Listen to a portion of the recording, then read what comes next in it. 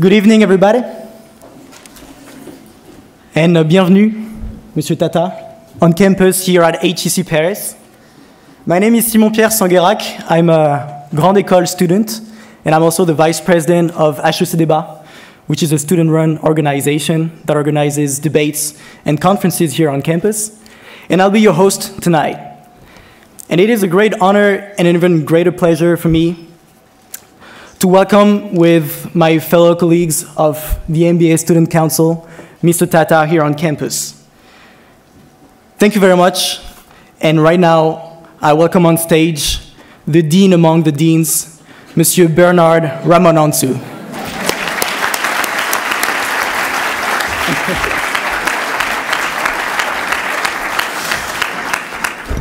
Thank you for this introduction. Dear special guest, Mr. Ratan Tata, Your Excellency, Monsieur l'Ambassadeur, dear Chairman, Vice President of the Chamber of Commerce, dear Jean-Paul, dear Mireille, President of the HEC Alumni, dear Mr. Anand, Chair of the HEC Alumni Indian Chapter, dear faculty members, my dear colleagues, dear students, ladies and gentlemen. Despite the 10,000 kilometers which separate Bombay and Paris, you accepted, Mr. Tata, the invitation that Sumit Anand, Chair of the HEC Alumni Chapter in India, gave you 1 year ago. That day, in the presence of Laurent Fabius, the French Minister of Foreign Affairs, the HEC community in India invited you to come to Jouy-en-Josas to receive the HEC Honoris Causa degree and to share your experience with our students and our faculty. You even accepted to postpone a trip to New York to be with us tonight. Thank you very, very much for this sign of friendship, which actually truly honors us. As the Dean of HEC Paris, I'm proud to welcome you on campus, Mr. Tata.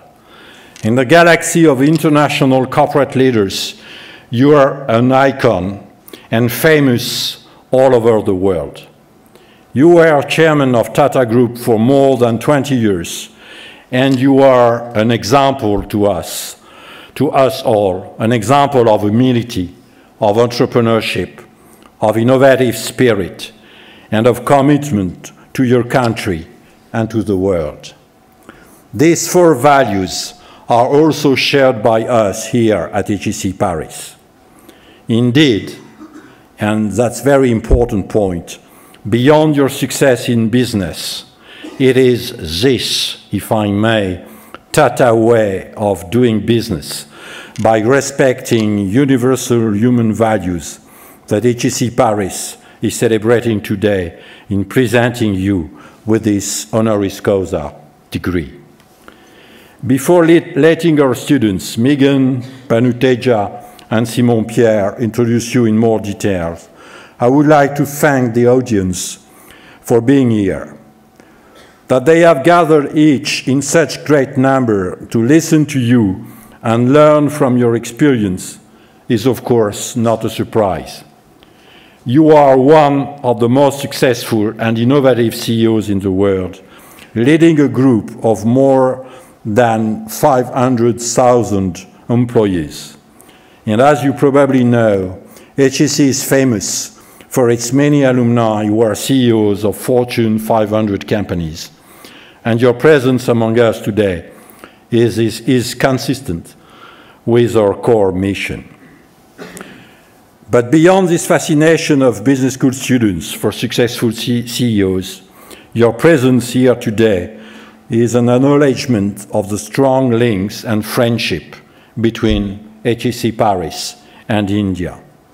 Firstly, HEC Paris has recruited students and professors in India since 1982. Today, 3 professors and 150 students have come to HEC Paris from India across all of our degree programs, the Grande École and Master's program, the MBA, the Executive MBAs, and the PhD program.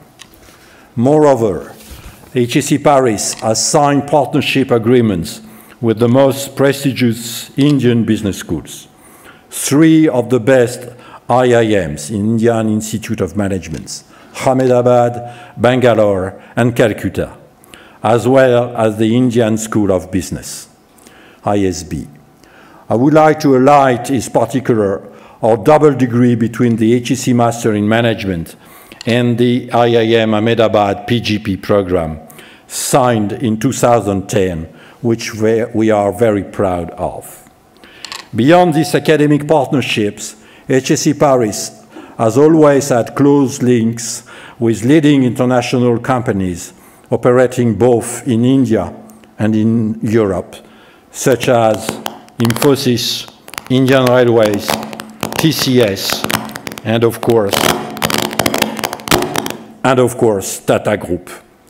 Cooperation between HEC Paris and Tata Consulting Services started in 2009 with recruitment of HEC graduates and interns, with Tata participants in the HEC MBA program, and with the development of close links between the representatives of our 2 institutions, thanks to the strong support of the Embassy. Thank you very much, Monsieur l'Ambassadeur, for your constant commitment to the relationship between Tata Group and HEC Paris. This long-standing collaboration will be further reinforced by the strategic decisions on education that were taken only 2 weeks ago during the official visit to France by the Prime Minister of India, Mr. Narendra Modi. In fact, expressing a mutual interest in boosting the number and quality of student exchanges, the Indian Prime Minister and President Hollande, who is, you remember, an HEC alumnus who graduated 40 years ago exactly, invited educational institutions from both countries to further expand their collaboration in line with the needs of industry. Mr. Tata, thank you very, very much for accepting this Honoris Causa degree from HEC Paris. We are honored to award you this distinction, joining the likes of Jeffrey Immelt, the CEO of GE, Samuel Palmisano, the former CEO of IBM, Mikhail Gorbachev, and Bill Gates. We are very, very honored to have you with us, and we are looking forward to this exclusive exchange with our students. Thank you very, very much.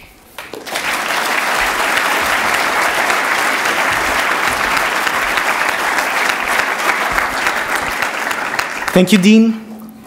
And now, without further ado, Megan and Banu, President and Vice President of the MBA Student Council, will introduce you, Mr. Tata, and then ask you a few questions. Thank you very much.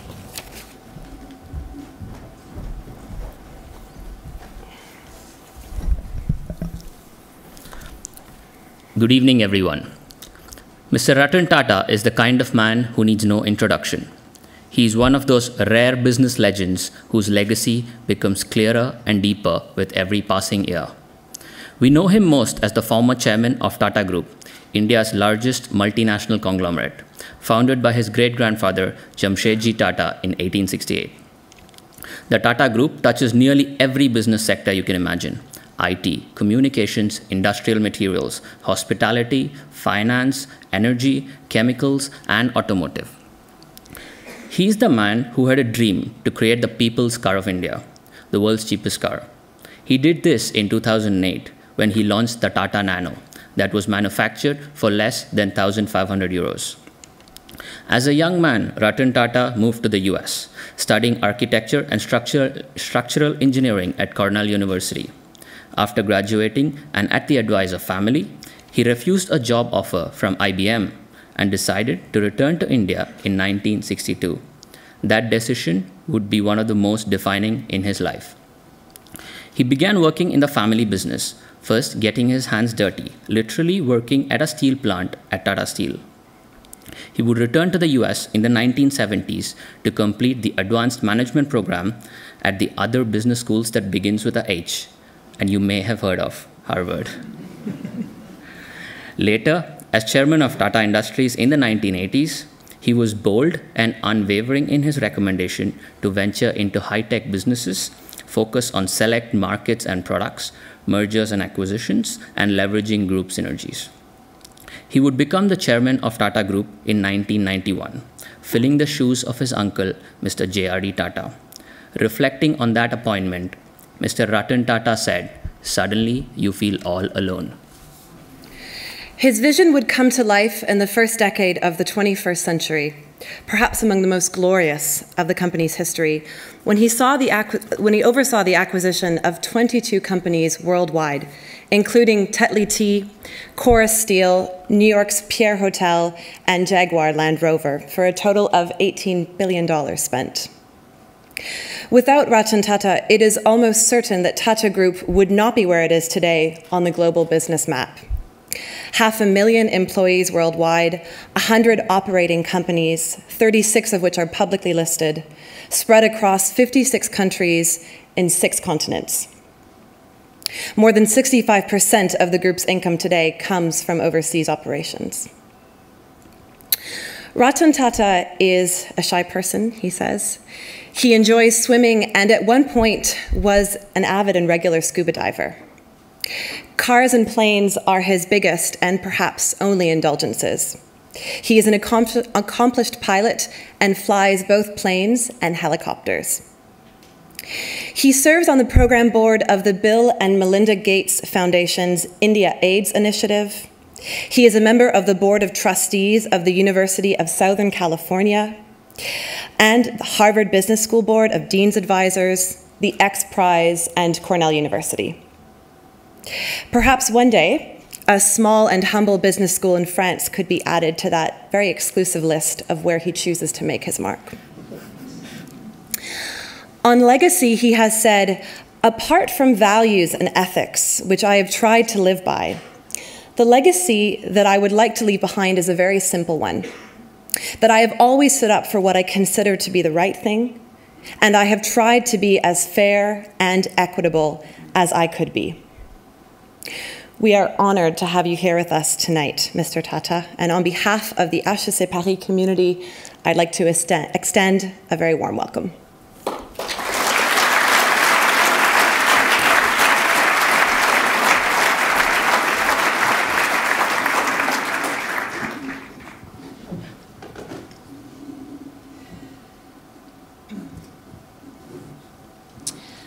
Many in our audience might have been surprised to hear that when you returned to India as a young man, you started on the shop floor at Tata Steel.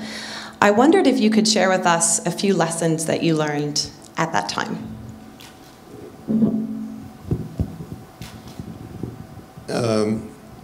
I was on the shop floor for about 2 or 3 years. And during those 2 or 3 years, I thought this was an absolute waste of time and served absolutely no purpose. I was very wrong because I learned a lot in those 3 years. Perhaps what I learned best was the question of humility amongst people, because standing shoulder to shoulder with workers for 3 years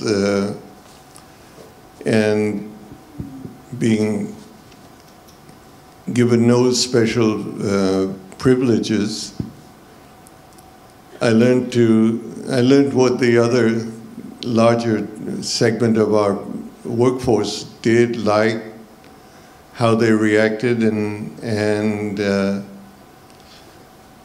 very emotionally, when I became chairman of Tata Steel in '91,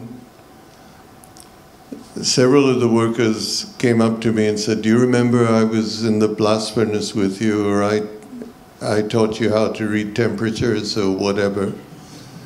And not many chairmen have that privilege of being friendly with someone who you could call by their first name, or they could call you by their first name. So I learned a lot. And sorry, long answer to your question. Not at all. Thank you.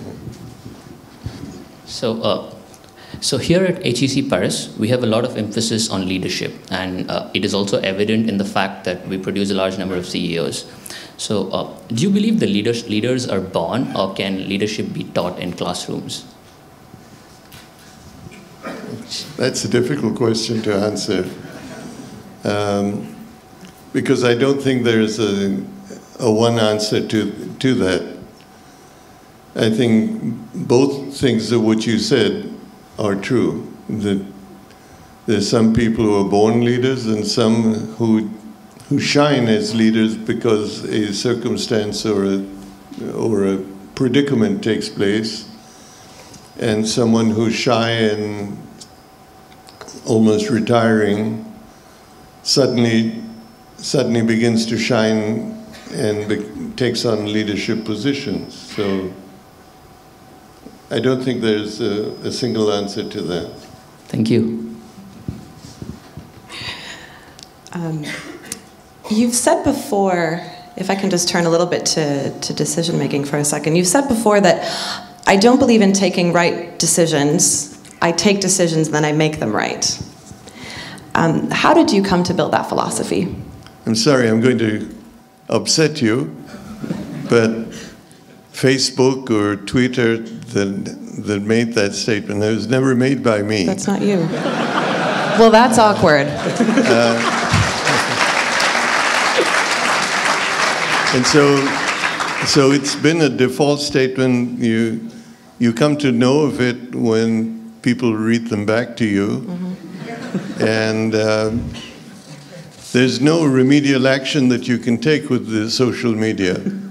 True. And so you live with it. Some people think it's arrogant for you to have stated that, and you don't have a chance to defend yourself by saying you never did.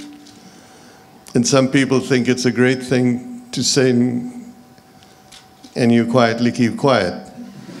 So maybe instead, then what I could ask is generally speaking, maybe a very important decision that you had to make throughout your long and tenured career that you can share with us, and maybe more generally your decision-making philosophy then. And we'll have a new Twitter quote. I'll try not to make this as long an answer as the first time. Maybe two instances stand out in my mind as being instances that had a bearing on being right or wrong, as the case might be. The first that comes to mind is we developed, as you know, a small car called the Nano. We decided that we would establish the factory in Calcutta because industry had moved away from the eastern part of India, and we thought a revolutionary car could be in a place that brought employment back to eastern India. We unfortunately got embroiled in a political battle between the government of West Bengal and an aspiring leader, political leader, a lady, who vowed that she would not allow a single car to come out of this factory. And the war of words went on between her and me.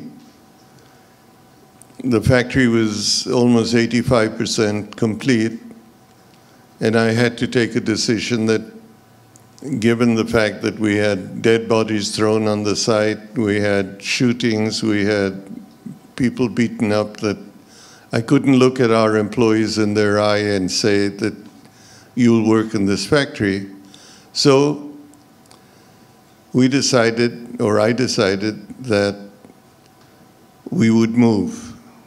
And we decided that in the dead of night, and we started moving a completed car plant over the next several days. I think with about 1,400 large tractor-trailer trucks, we moved the plant out and ended up in Gujarat, which is Mr. Modi's state. We lost a lot in that period of 1 year where we rebuilt that plant. To this day, one will never know whether we did the right thing or not. I personally believe that that was the only option we had, but it became a very ugly decision that had to be taken. The second, if you might, challenge that I faced, completely different, was when 10 Pakistani terrorists descended on Bombay, and amongst the places they attacked our hotel. And about 37 or 40 people in our hotel were shot and killed for no reason.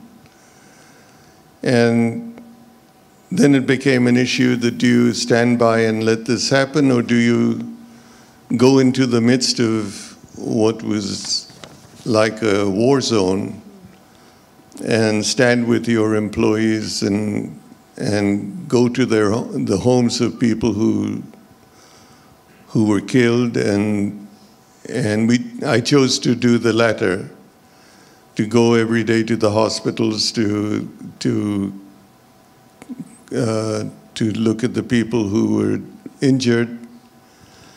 And there again, that leaves a lasting impression on you in terms of what happened, what could have been done to avoid it, and how could you deal with this? What was the best form of support you could give to your people? I think those two instances stand out as being challenging moments in one's career. It's certainly not easy. In terms of Europe, we see that Tata Group has a lot of investments in Europe, and it's a big player for the Tata Group portfolio. How do you see Europe's future business potential? Well, I've always felt that Europe is a union of nations that has a tremendous potential. It's a huge market. It's also a union of countries that is going through a difficult economic period of time at this point in time, partly because of common currency and partly because each of the countries are not of the same economic status. I can only say that I hope that the European Union is able to come out of this and revert back to the prosperity that the founding fathers of the EU had hoped, and that it takes its place in the world as an important economic power. Thank you. Just to maybe bounce off of that question, a key strategy over the past decade for the group has been inorganic growth through acquisitions. A key strategy over the past decade for the group has been through acquisitions. What prompted this specific strategy? And I'm thinking of a couple of particular brands overseas, both Tetley and Jaguar Land Rover. Tetley, I think, was motivated by the fact that we had the second largest tea garden and tea activity in India, and Tetley was an opportunity to get an international brand. The two other major acquisitions, Jaguar Land Rover and Chorus, in each case, the companies came to us and asked whether we couldn't get together. And on looking at them, we felt that they fulfilled important strategic gaps that we had in either geography we operated in or the product areas or technology that we had, which made us go forward. It was not, contrary to most people's view, an issue of just getting bigger.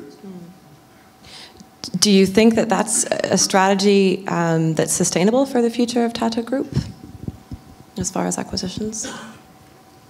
Well, I think there was a strategy in each of the acquisitions. It wasn't just a shopping spree, as some of the media has referred to it.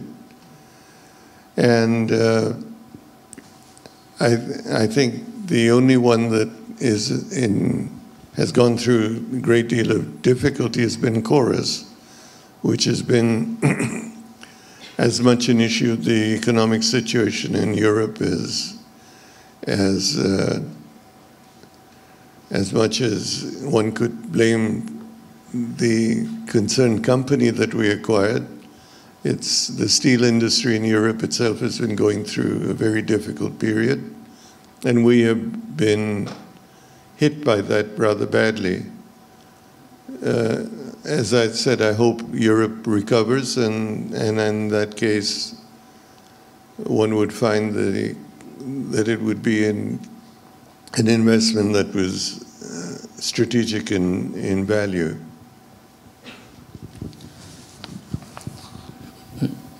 That segues actually very nicely into my next question. It's about Jaguar Land Rover and JLR being a household brand in the UK and a very common name in Great Britain. So when you acquired that, when Tata Group acquired, how do you deal with it in terms of culture, especially integrating that into your portfolio? First of all, there was a great deal of misunderstanding in the UK. There were, and this permeated into the workforce also. There was a feeling that this was a ploy for an Indian company to buy Jaguar Land Rover, close down the plants in England, move the factories to India, and make Birmingham into a real estate project or a set of, I'm saying this not facetiously because it was said to me, of tandoori chicken restaurants in the Midlands. And I had to stand in front of the workers and assure them that A, Tatas were not in the restaurant business. We may have some hotels, but we didn't have a chain of restaurants, and that was not our intention. It was also not our intention to saddle JLR with cheap cars from India. And then what we said, which is what we tried to do, was to say our plan is to leave you alone, to support you, and work with you in returning these two brands to their original glory. What's gratifying is that the workforce in JLR did exactly that. They with pride, worked towards making the car company closer to what it was in the days of its heyday. And I think they've done admirably well, and the management of JLR, I think, are really the heroes of the day. Thank you. So certainly during your time, you saw a lot of change and ushered in a lot of change at the Tata Group. We know that it's a company steeped in history. It has certain ways of working. If you can take us back a little bit to that moment when you became chairman, how hard was it for you to create a culture of positive change?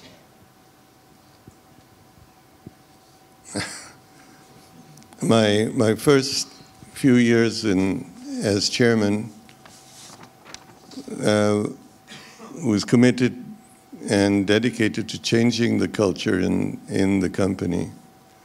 I inherited a board, for example, that must have have an average age of 85. We had a few directors who were participating. Several of them had to be helped into the boardroom because they could no longer walk freely. Some of them came and sat down and fell asleep. Others didn't hear too well. But when it came to making changes, they all woke up and ensured that no change took place. So the first 4 or 5 years were spent in trying to figure out how to graciously ease them out of the company. And finally, I'm pleased to say that most of them followed a trend of, if you made them an offer that was attractive enough, they agreed to move. And then 5 years later, one could sit down and try to create a new culture, a company a group that was more customer-oriented and attempted to be more nimble-footed than it had been in the past.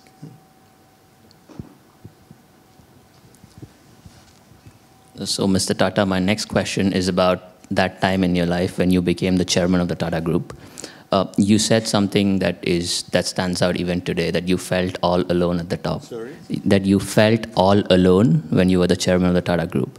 And the fact that most of us will probably be leaders in the future, what can we expect? Oh, I think there are many moments that most CEOs or chairmen feel that they're alone. It's almost an occupational hazard that you live with, where you either can't confide because it's not appropriate, or you stand alone against a tide of views or pushes where you don't feel that you need to be compromised. There was a time when one felt that the fabric of India, and the ethical fabric of India, was being eroded. And most companies, including ours, had to face an issue of dealing with this by participating in subjective activities, be they doing favors for people or actually paying. And the few times that we were approached and stood our ground and did not do that made me go home at night with this wonderful feeling that we didn't succumb. And anybody that says that you can't operate in India without paying, I think needs to look at us as an example, because we grew, and we grew from about 5 billion to 100 billion without participating in anything subjective. So industry can grow in India, and you don't need to succumb. And I think that's the one thing I would say that was probably the loneliest moment or set of moments that one has, and one feels pleased that you were able to go through that period and not compromise your ideals. Thank you, Mr. Tata. I think that is a very clear embodiment.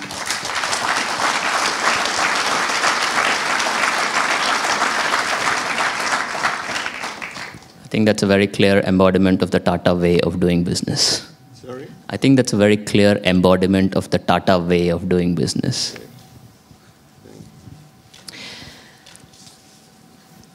As an organization gets larger, the institution sometimes becomes more important than the inspiration. In the 21st century, what role do you think leaders play in keeping that inspiration alive at large companies? Just generally speaking, leaders in the 21st century, how can they keep that inspiration alive? How did you maybe help to keep that inspiration alive at Tata Group? How do they keep inspiration when a company becomes so big? I think it's a greater challenge as the company grows bigger, but you understand that everybody in a large organization gets further and further from getting the feeling that they're adding value, and they feel that they're little ants in an anthill. So it becomes the job of the CEO to inspire the people and communicate with them and deal with them in a manner that they understand. How well you do it or how poorly you do it, you find out after the event. So I think all large organizations that are successful have CEOs that go out of their way to communicate with their employees, because the greatest asset they have are their employees. And dissatisfied employees or ignored employees are unhappy employees, and they don't give you the best. So I think most successful CEOs give a lot of their attention and time to doing this, and to paying particular attention to the needs of their employees. So, and we tried to do the same. Of course. Yeah. So, Mr. Tata, talking of inspiration, I'm sure you're a great inspiration to a lot of us here, and personally for me as well. So, if I can ask, was there someone who inspired you when you were growing up as a young boy in India? Yes. I think Mr. J.R.D. Tata, who was my predecessor, played a very important role in being a mentor to me. The day he handed over to me, which is a little bit surprising, I was terrified because he was staying on in the office, and I thought he would continue to run the group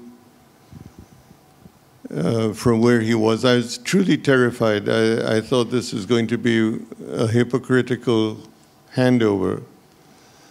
What it actually turned out to be was he gave me most of my inspiration, most of the support I needed in those early days.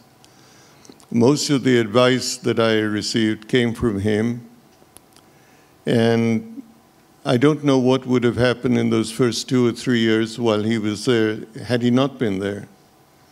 So, yes, he was probably my greatest inspiration and greatest role model that I had, and I was very lucky to have him. Thank you. This is like Wimbledon.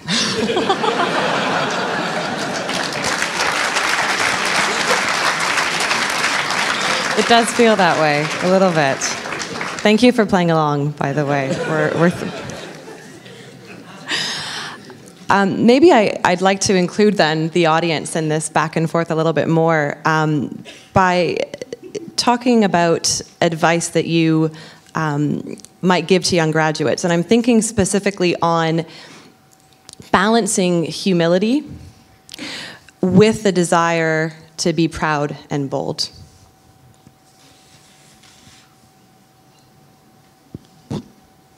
I think both those attributes are important. I don't think you can make them up or act that without having those feelings within you, those emotions within you. And I don't think you can teach that or you can force that to happen. I think it depends on each person. Many of the people in this room who are students today would find themselves in leadership positions in the near future. and they have to define their own styles in as natural a way as they can. But they need humility, because without that, it's very difficult to, in today's world, to be a good autocratic or dictatorial leader. And it's much more expected that you would be a humble, communicative leader to lead your organization and your employees in a particular way. So all I can say is that this is to be an attribute that comes from within the people that are going to go out into industry, and I hope the education that they receive here will give them both humility and a sense of innovativeness, and some balance of both things.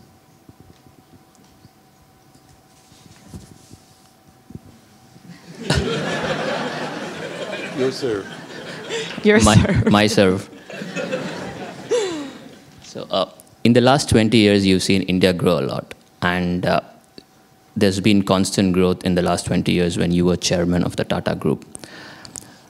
How confident are you about the prospects of India in the business potential today and in the future? How confident, and how do you see India's future in terms of business? economically or politically? Economically. Well, let me just say that I've always been very upbeat about the prospects and potential of India. We're a country of over 1 billion people, getting to be larger in terms of the consuming segment. Roughly 250 to 300 million people who are consumers, about the size of the United States. And the segment that's becoming prosperous is growing every year from below.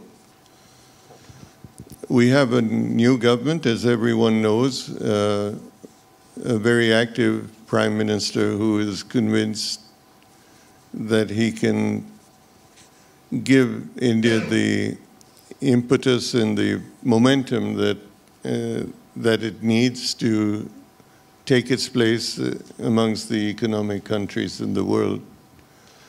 And I think he has been energetically going about repairing the relations with India's neighbors. He has been giving hope and aspirations to millions of Indians. And we're all very hopeful that this is going to work out to be a new India which is emerging. Some words of caution are that the aspirations of everyone in India are very high, and maybe sometimes unrealistically high, because a country of 1 billion people is very difficult to change overnight. And there could be levels of disillusionment amongst the people, which I think those of us who could be opinion makers should urge the people of India to stand with the new government and help make India the country that it could be. But it very realistically may fall short of them, despite everybody's best endeavors, because of its size, because of its traditions, and because of its greatest enemy, which is vested interests that seem to govern in India at any one time. So just to follow up on that, what do you think is the role of the government in keeping growth constant and keeping it going? Sorry? What is the role of the government in encouraging or creating a positive business climate in India? Well, I think if I could quote Mr. Modi, he has talked about more governance and less government. We have been overgoverned and overruled and overmanaged politically. And I think it would be a wonderful thing in India if we were to open up India even more than it was and let free market forces apply and let government simplify its governmental role and the role of government be more supportive than regulatory, which I think Mr. Modi is committed to do. Thank you. I'll turn it over then just to... Sorry to make you... Not at all, not at all. You're now retired, and yet, as we mentioned in our intro, you're still very active, both in India and abroad. Can you share with us how you plan to fill that luxury of time in the coming years that you have? That much time, too? How do you plan to fill your time in the coming years? If you can share a little bit with us. Well, I expected and planned to spend my time, and I have been doing that by and large, to combat malnutrition in children and mothers in India in the rural areas. We lose a disproportionately high number of infants due to malnutrition, and they have physical and mental deformities due to malnutrition. And the view I had was that this was an area that one could make a difference. It's proven to be a much bigger issue. It involves areas that I had not expected, namely sanitation and health and such, which holistically have to be examined and dealt with. So one of the main areas of my time is being spent in trying to address this and bring technology to play. I'm working with other philanthropic institutions like the Gates Foundation and some of the UN agencies to make this happen. And there are a lot of other little things that one is doing, but I'm certainly not idle, and I'm very pleased that I'm still busy. Of course, thank you. That's it, Mr. Ratan Tata. So that's the end of the match, and I'd like to say... I think now we wanted to open it up to some audience questions, of course. Thank you, Mr. Tata.